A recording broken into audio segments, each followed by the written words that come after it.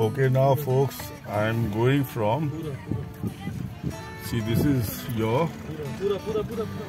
इसमें नहीं ये पूछ लीजिए. मदारगंज के अंदर से रास्ता है.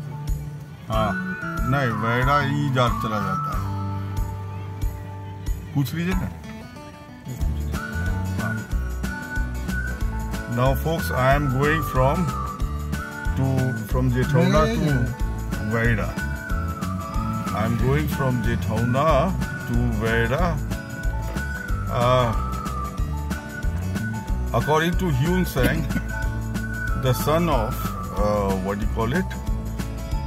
the son of Baladitya Raja made a sanghramma west of Baladitya Raja sanghramma. Now Baladitya Raja sanghramma was Jethauna, which I showed you all. So now we are going to Waira. That was his son's name, it seems. Waira, because Huen Tsang called his son Vajra, mispronounces it as Vajra, and this is Waira. So we are going to Waira, which was Baladitya Raja's son's name. So including Waira, that means Baladitya Raja's family made 3 major sanghrammas here.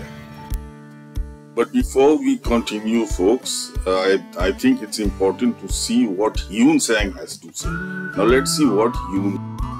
The next sanghramma is, this king's son called Vajra came to throne in succession. Matlab Baladitya Raja's son called Vajra came to the throne in succession and was possessed of a heart firm in the faith. He again built on the west side of the convent a sanghramma. Now Vajra isn't a name.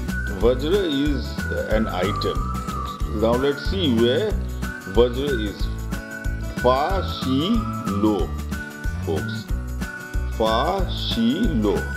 Now here is your Jethauna, Baladitya Raja's sanghramma, where they got respect according to age.